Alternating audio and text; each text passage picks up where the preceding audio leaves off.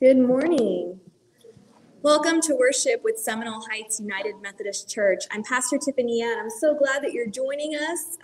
We're glad that we're able to worship in person today, as well as online for those of you watching online. I invite you now to join with me in our call to worship. Come be filled. Come be filled with the Spirit. Let songs fill this house and praise fill our hearts. Together we sing, giving thanks to God. We give thanks now and at every time, in every place and every moment. We offer our thanks for everything in the name of Jesus, our Lord. Amen. Just a few announcements for us as we get ready to worship together. As a reminder, if this is your first time worshiping with us, we invite you to fill out a welcome card. If you're here in person, those cards are in the back of the sanctuary, and they just look like this. And if you are watching online, there's a link in the video to fill out a welcome card. Let us know that you're here, and it's the best way to stay in touch with us. That will add you to our email list. Make sure that you stay up to date with what's going on here at our church. As you can see, if you're here with us in person, we've resumed wearing masks during worship, following the CDC guidance for groups indoors. So we just ask that you wear those masks. I thank you all for being willing to do that, to be able to keep one another safe. And of course, you can continue to watch worship streamed online if you feel more comfortable doing that as well. Due to the possible weather, and even it still looks like it might rain today, the reception that we had planned for today after worship has been moved to August 28th. That's a Saturday, from 10 a.m. to 12 p.m. That'll be celebrating my new marriage, a chance for you all to get to meet my husband and to give us well wishes. So that has been rescheduled, and we're going to assume that you're going to the event if you RSVP'd, but maybe if you're able to make it, if you weren't sure, let us know so we can just plan accordingly, make sure that we have spots for everyone. So that'll be August 28th from 10 a.m. to 12 p.m. We are hiring a new family ministries director. This is going to be a part-time position, and things are still kind of moving around, but this will be someone to work with our children and youth of our church and our families. And so we invite you to let folks know if you know anyone in your community or in your life who might be a great fit for this position. Have them contact us through social media. They can email office@semheights.com. But we really want that great person who can help connect our families with our greater church, and also plan outreach and connect with our community as well. So we're excited for all those opportunities and for a new season for our church now, hopefully coming out of the pandemic, that we can really enjoy the family ministry that we have had to put on hold for so long. That is all I have for us at this time. We're going to move into a time of prayer, and I do want to call to your attention, there was a 7.2 magnitude earthquake in Haiti yesterday, so we really want to keep the people of Haiti in our prayers. They have just been through so much.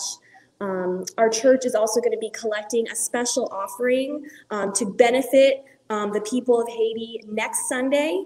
You can give today. We just don't have the categories and everything all ready for you.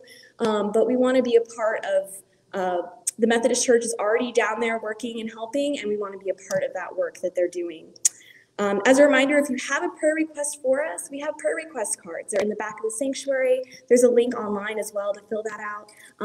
This is how we know what to pray for one another, how we stay united and connected as a church family. So make sure you let us know if there's someone in your life or in your community who needs some prayer. If you need some prayer, you can fill it out on this card. You can always mark your prayer request confidential.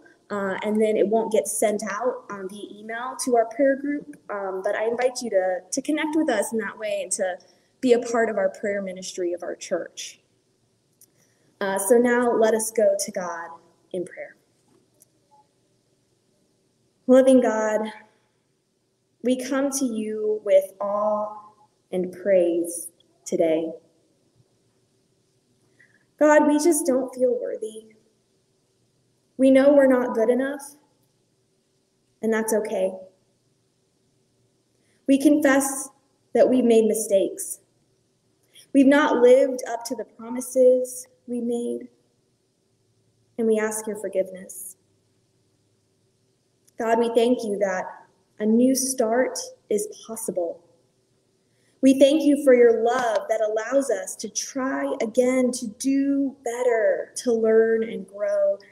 We thank you for your mercy and grace that is always with us. We pray for all those impacted by natural disasters right now. For those who've been and will be in the path of Tropical Storm Fred. For those in Haiti who've experienced a devastating earthquake. For all those in our world who are in pain. We ask for your healing, and for our hearts to be moved to help. And God, we ask all this, praying together the Lord's Prayer.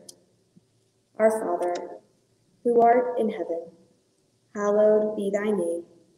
Thy kingdom come, thy will be done, on earth as it is in heaven.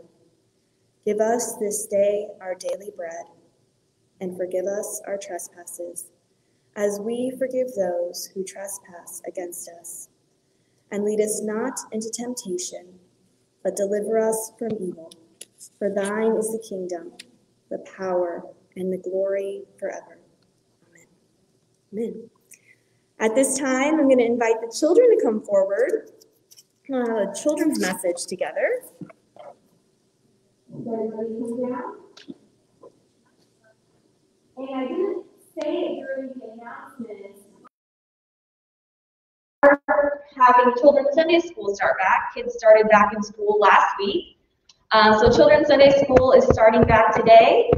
During worship, kids will start here in the sanctuary, and then they'll go down to their class. So they can experience a little bit of worship with us, and they'll also have their lesson. All right, y'all. So, you all know that I was recently married, right? Yeah. And a lot of people sent me and my husband gifts. That's what people do when you get married. They send you a lot of presents because often you're starting a new house. You don't have all the things that you might need. We are so thankful for all of these gifts. And we want to make sure that people know, so we are writing a lot of thank you notes, just like this one. On the front it says thank you, and then inside we write and thank the person for what they gave us so that they know we're thankful. It makes people feel really good when we send them a thank you note for a gift.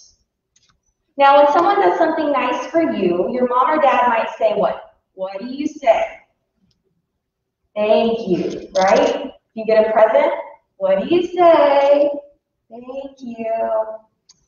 Now, we all know what to say, but unfortunately, sometimes we forget, right? We get so excited, we might forget to say thank you.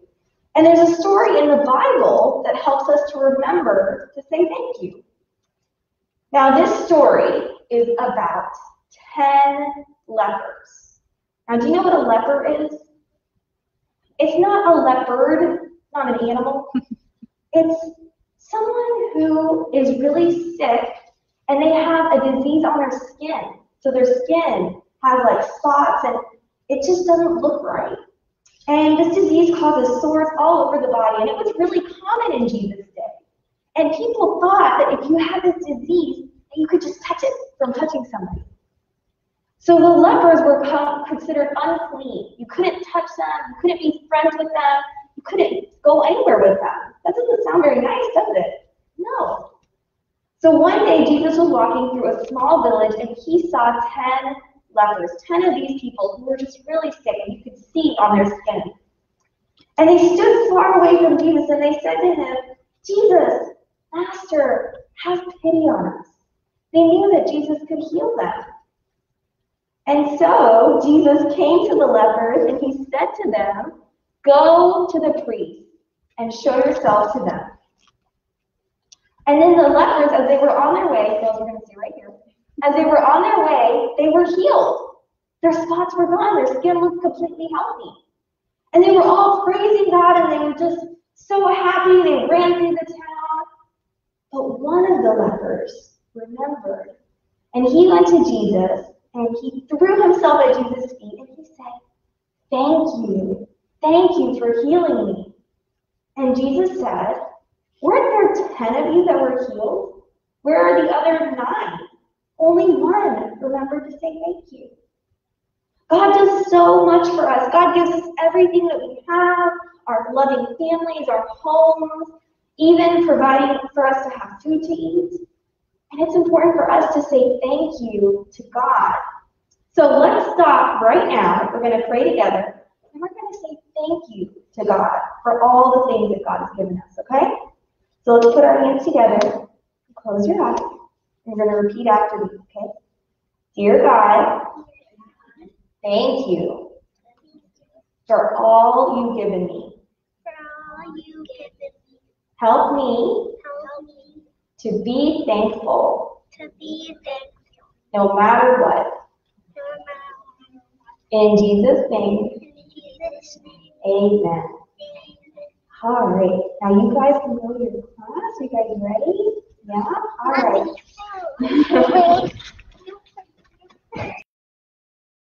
Continue in our worship time into a moment of offering. This is an opportunity for us to give back to God out of all that God has given to us, to show all of God's blessings. Oh, kept my mask on. There you go. And you're invited to be a part of the ministry that we do here. All the different ways that we help in our community, that we help here in our church, that we're able to help people all over the world. I started to mention Haiti. The Florida Conference, the United Methodist Church, we are collecting a special offering that will go to Haiti. You're welcome to contribute this Sunday. Like I said, next Sunday we'll have it all set up for you online and all of that, so you can make sure your gift is marked for that offering to Haiti. But if you are giving in person, you can just write what portion of your gift you would want to go to that Haiti relief. As a reminder, you can give. There's a lot of different ways you can give. We try to make it as easy as possible for you. You can give here in person in one of our envelopes. I have those. They look like this, right here. You can also give through online. If you there's actually a QR code right here. If you take a picture of it, that'll send you a link to give.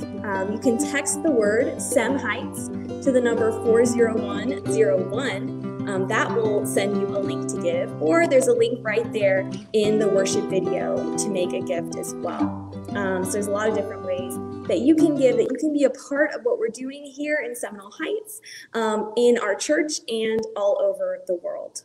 So we're now going to move into our offering time, and Judy is going to play for us an offering song as we worship God together.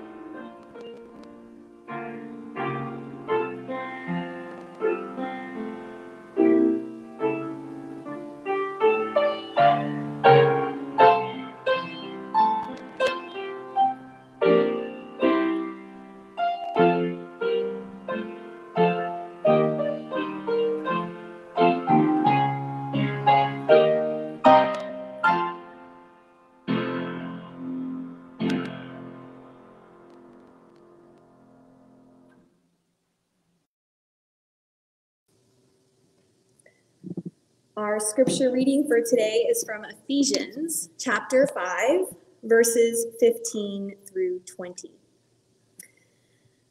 Be careful then how you live, not as unwise people, but as wise, making the most of the time because the days are evil. So do not be foolish, but understand what the will of the Lord is.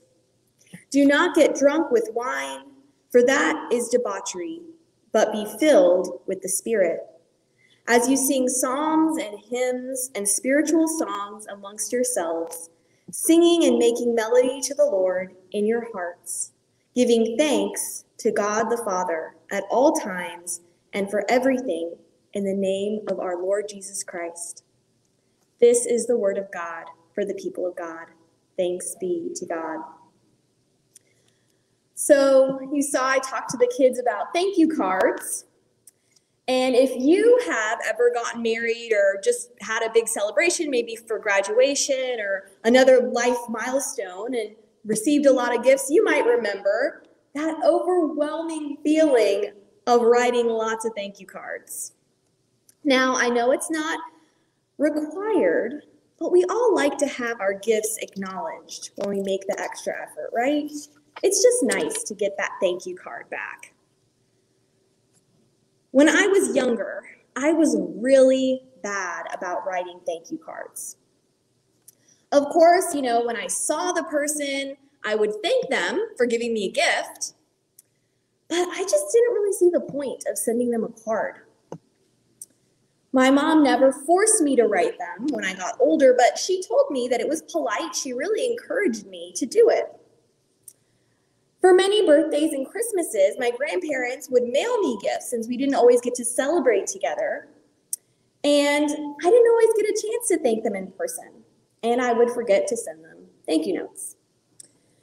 When I was 13 or 14, a few weeks after my birthday, I was talking on the phone with my grandmother, and she asked me if I had received her gift. And I said, oh, yes, I really enjoyed it. Thank you so much. And she said, well, I'm glad to hear it. Since I didn't get a thank you card, I wasn't sure if my gift had gotten lost in the mail. Now, maybe she was serious. Maybe she was just passive-aggressively reminding me what is polite and what is respectful. Either way, I realized then that the thank you note wasn't about how I wanted to spend my time.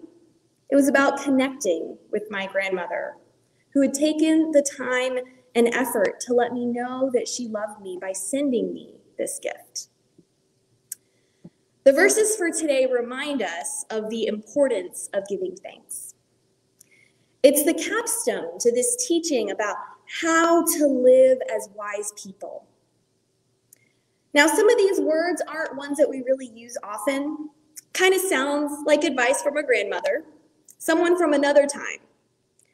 So I'm going to share a different translation of these verses with you. This is from The Message, a paraphrased translation of the Bible into a little more common language. It might be easier for us to wrap our heads around. So it starts. So watch your step. Use your head. Make the most of every chance you get. These are desperate times. Don't live carelessly, unthinkingly. Make sure you understand what the master wants. Don't drink too much wine. This cheapens your life.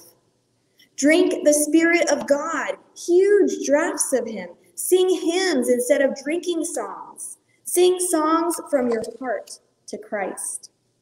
Sing praises over everything. Any excuse for a song to God the Father in the name of our Master, Jesus Christ. When we read these verses in this more modern language, we see that these words could be written today. They still apply. These are still desperate times. Unfortunately, this pandemic isn't over yet. Just living a normal life is stressful. Every day counts. And the advice to not drink too much, that definitely still applies, right? A new study published by scientists and doctors at the University of Southern California in March of this year found that between April and June of 2020, sales of alcoholic beverages increased by 34% compared to the same period of time in 2019, with tobacco sales increasing by 13%. One of the authors of the study, Dr. Brian Lee, said, "These are significant jumps and show that the stress, boredom, and loneliness caused by the pandemic may have led to increased alcohol and tobacco use." In particular, they found that the increases in alcohol and tobacco sales were the highest among younger adults, ethnic minorities, those with younger children, and or large families, and those with higher incomes. Among those drinking more during the pandemic, many are doing so in an effort to cope with stress, anxiety, and depression, said Dr. George F. Koob, the director of the National Institute on Alcohol Abuse and Alcoholism. While alcohol can temporarily dampen anxiety and other uncomfortable feelings, the relief is short-lived, and negative emotions tend to increase above normal when the alcohol wears off. Although increases in drinking habits to cope with temporary stress doesn't necessarily mean that someone has an alcohol problem, doctors and scientists are concerned that this prolonged nature of the pandemic combined with these early indications of increased alcohol sales may put people at risk of developing these traits. So while we might laugh at this advice, do not get drunk with wine, okay, haha, it's in the Bible. This was written 2,000 years ago, but it still applies. We need to be reminded not to let anything control our lives, whether it's drinking or being worried or work or relationships or money. Anything can control our lives if we let it. And that's what the writer here is warning us about. And that's where all of this connects with singing and giving thanks to God. When we sing and give thanks to God through worship together and by ourselves, we're acknowledging God's place in our lives.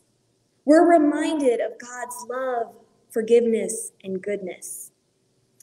As humans, we're always trying to move on to the next thing, right? We're always thinking about making plans. We're making plans for after the pandemic. We're making plans for when the kids start school. We make plans for our next vacation, for retirement, for the promotion, whatever is coming next. The writer here reminds us to be present in the moment.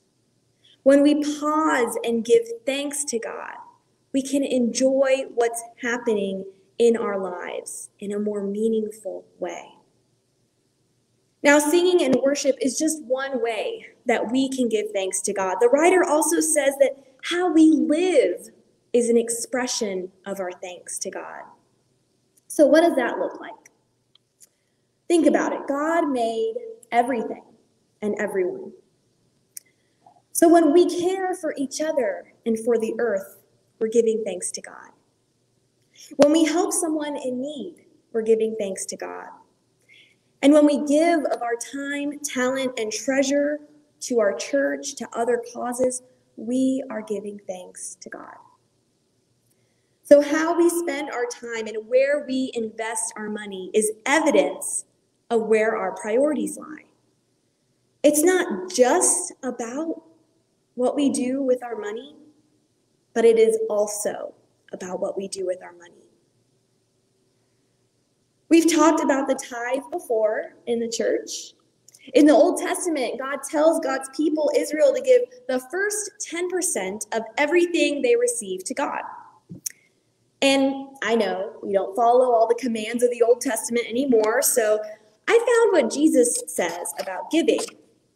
He says in Matthew 19:21, "If you wish to be perfect, go, sell your possessions, and give the money to the poor, and you will have treasure in heaven. Then come follow me." Okay, so that's pretty clear. And I think most of us might choose to go with the Old Testament on this one, right? Maybe a little easier to give 10% than to sell all that we have and give it away. Now, I know it can be hard from giving a smaller amount or even not giving at all to just suddenly giving 10% of our income to the church or to other causes. And we all have financial limitations. We have budgets, we have commitments, we have physical needs. And God knows this. So first, I invite you to just take stock. Just pause where you are. What percent of your income do you give to the church and other causes? If you don't know, maybe it's time to check. Look it up. Just see where you are. You might be surprised. Now, I completely understand. We also give of our time and talents and in other ways to God, and that is so good. It's important to give of our abilities as well. But it's also important to give of our finances. I once heard a pastor explain that when we give, it's not for God. God doesn't need your money. Sorry, God does not need your money. God is God. When we give for ourselves. God gives us all we have, the ability to work, people to support us, gifts and talents. And God tells us to keep 90% of that and to give 10% to God and others. This is God's way of helping us to let go of the control that money can have on our lives. So just look at how much financially you are giving to the church and to other causes in your life. And I would challenge you, first, once you do that, to then consider making a regular gift to the church if you don't do so already. Many of us only give when we come in person or when we think about it, but giving isn't a tip or a reflection of the quality of worship that day. It's not contingent on how we see God serving us on a Sunday. Giving is an act of worship to God. Now, second, if you're already making a regular gift to the church, that's great. I'm so thankful for your faithfulness. We've seen that the giving, pledged giving, the giving that is regularly committed to our church, has stayed consistent throughout the pandemic. And that is amazing. That is a testament to your faithfulness. It's a great spiritual practice. And I would just challenge you, if you're not at that 10% giving number, just to consider increasing your amount 1%. Just look at your budget, see maybe where you could make a few changes just to get a little bit closer to that 10% goal. Again, God doesn't need our money. This is for us. This is a spiritual exercise to let go of that control that money can have on our lives. Friends, giving is freedom. When we give, we share with others in a deeper way. When we give to the church, we make a greater impact than we can just make on our own. We try to make sure that as the church, you know the impact that your gifts have on our church and community. Your gifts allowed us to provide backpacks and uniforms for students starting school last week. Your gifts allow us to send medicines to our sister church in Cuba. Your gifts allow us to provide space to keep our building open for community groups to meet in a safe place. Your gifts support the ministries that we do with children, youth, and adults on Sundays and throughout the week. Our church can't do any of that without your financial giving. We have had some unexpected building repairs come up this year. We've had some plumbing issues. We have some roof leaks that we're trying to deal with. We have replacement appliances and a new air conditioner for the parsonage. And all these things might seem like small expenses on their own, but they add up, and we need your help.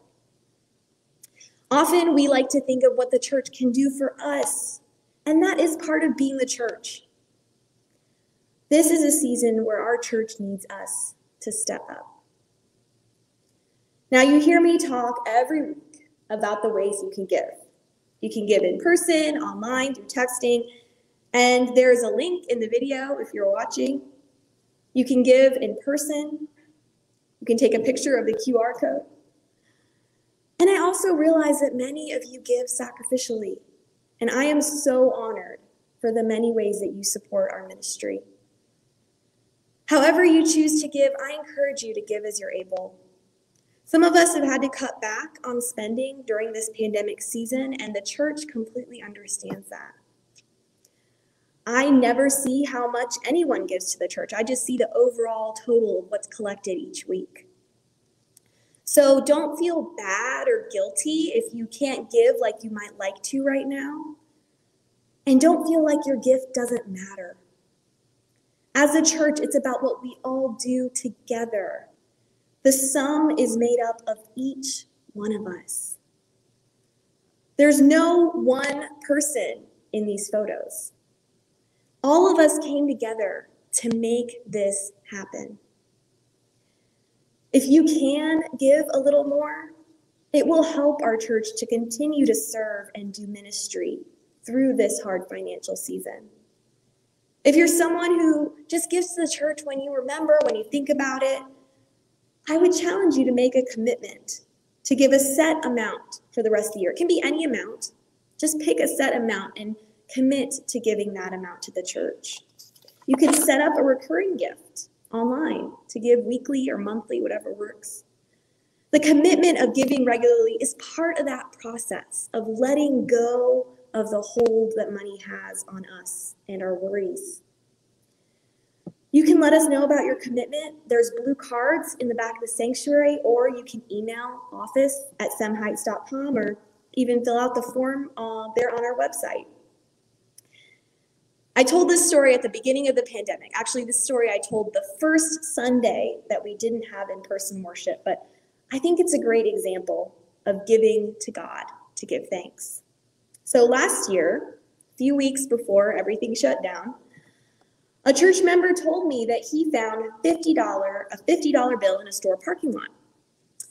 And he went to the store, no one had lost anything or reported any money missing, so he took the money home. He was waiting for a good cause. He knew he wasn't going to spend that money. That Sunday, I mentioned that our sister church in Cuba needed a laptop to project the words they sing during worship so that folks could sing along. and he did not hesitate. He knew that this was the cause that he had been waiting for.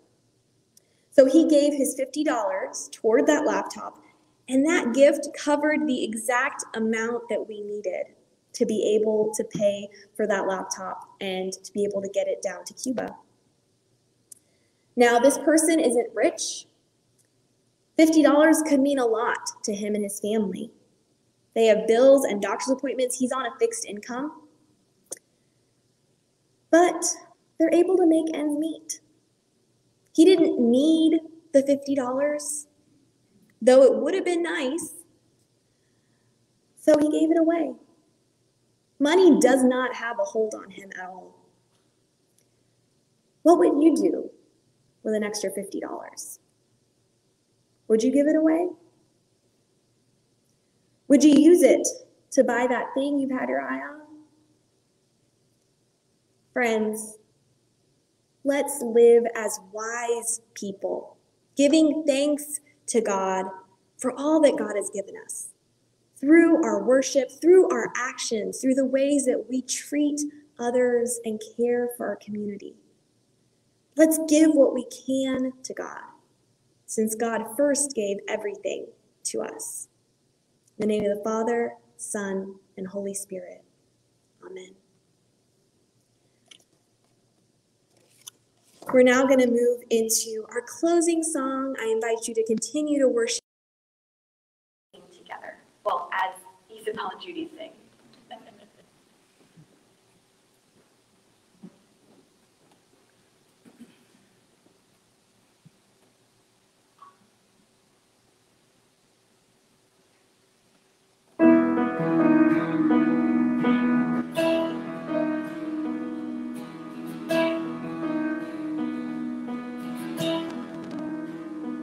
Praise God from whom all blessings flow. Praise Him, the creatures here below. Praise Him above the heavenly hosts. Praise Father, Son, and Holy Ghost.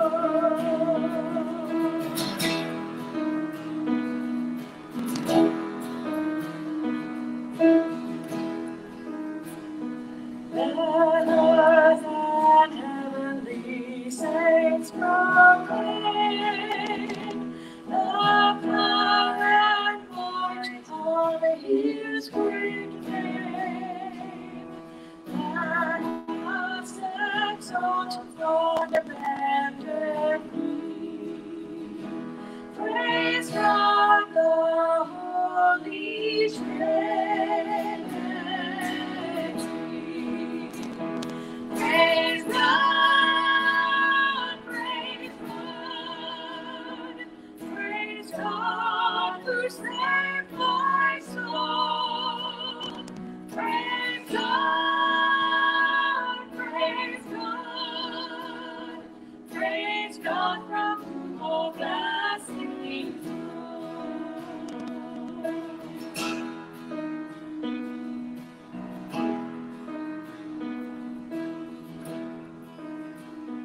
Praise to the King, His throne transcends, His grand and kingdom never end. Now and throughout eternity,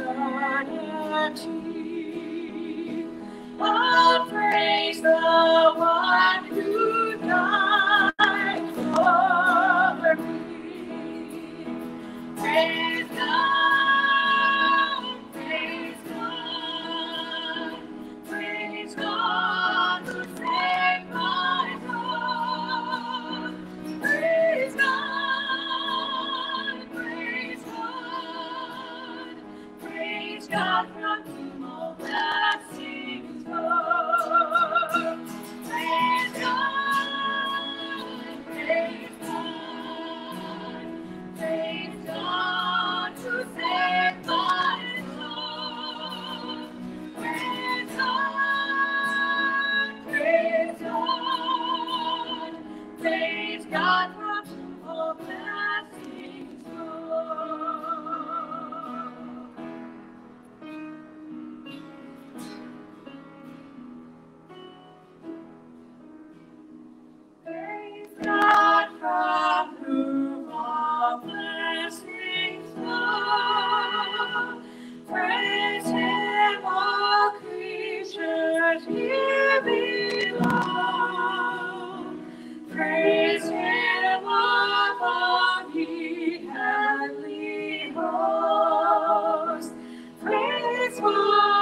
Father, Son, and Holy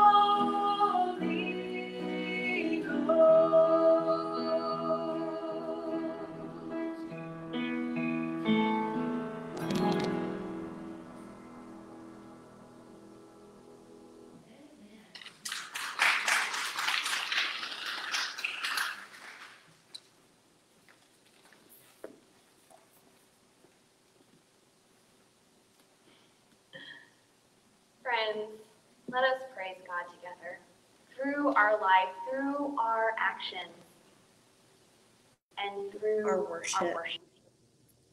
Now receive the blessing of God, who loves you, who knows your heart, and who invites you to continue to grow and share God's love. In the name of the Father, Son, and Holy Spirit. Amen.